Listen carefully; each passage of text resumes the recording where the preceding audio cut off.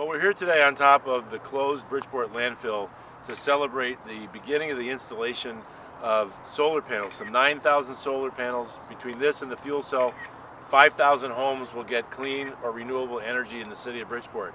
And we're joined by Kurt Spalding, who is the Region 1 Administrator for EPA, and Mayor Danny Rivera of Lawrence, Mass. We're so honored that you're here today. For Bridgeport, and certainly for cities all over New England, we're seeing solar panels become part of the urban core, if you will, where people are putting them on houses, putting them on landfills, putting them anywhere we can generate renewable energy. Of course, the benefits are fantastic. We lower our carbon footprint, we create jobs, which is really important in this climate we're in right now.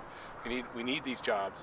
So not only in Connecticut but everywhere, and I see everywhere, we're seeing this. But what's really exciting is just this opportunity in Bridgeport. Huge landfill.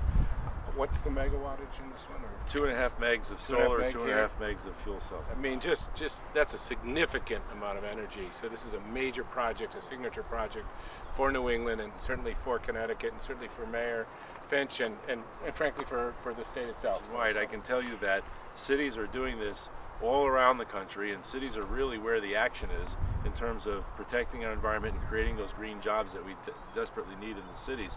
And nobody's doing that with more vision in Massachusetts than Danny Rivera, and he's cleaned up a number of brownfields, and he's relatively new in the job, but he's got the passion and the fire in his spirit to do that. And so I thought you may want to just mention why you're here in Bridgeport and what you hope to be able to do together with us. Well, first and foremost, to be alongside such a great mayor has done so much in his time.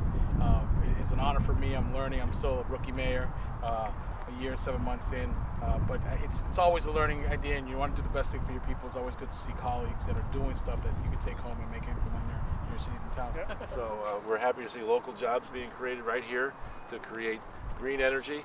We have significant health problems in cities, and this will be 5,000 homes that aren't triggering anybody's kids' asthma. This is going to be 5,000 homes that aren't going to be polluting the atmosphere to stay warm and comfortable after your day at work in the jobs that we help create. So it's a virtuous cycle right here on top of an old dump.